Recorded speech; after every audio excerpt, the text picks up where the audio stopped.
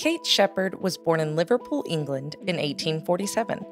After her father died in 1862, Sheppard moved to live with her uncle, a minister of the Free Church of Scotland. In the late 1860s, Sheppard moved to Christchurch, New Zealand, where she became involved in the religious and intellectual scenes. After becoming the leader of the local Women's Christian Temperance Union, Sheppard began to petition New Zealand's parliament to prevent women from being employed as barmaids. Her petitions were rejected, and Sheppard realized that women would be ignored as long as they did not have the right to vote. Sheppard quickly became a prominent activist in the women's suffrage movement. In 1888, she wrote a pamphlet titled 10 Reasons Why the Women of New Zealand Should Vote, which she sent to every member of the House of Representatives.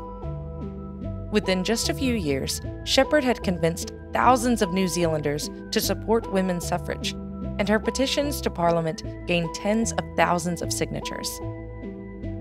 In 1891 and 1892, her petitions were presented to Parliament as amendments to the Electoral Bill, but both failed to pass in the upper house.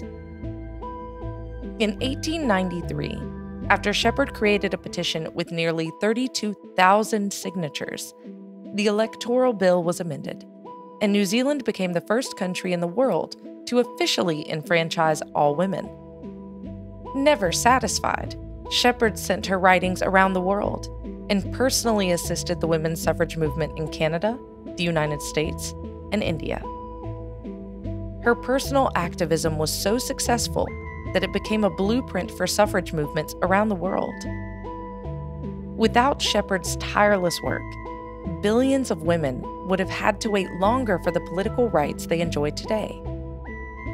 For these reasons, Kate Sheppard is our 27th Hero of Progress.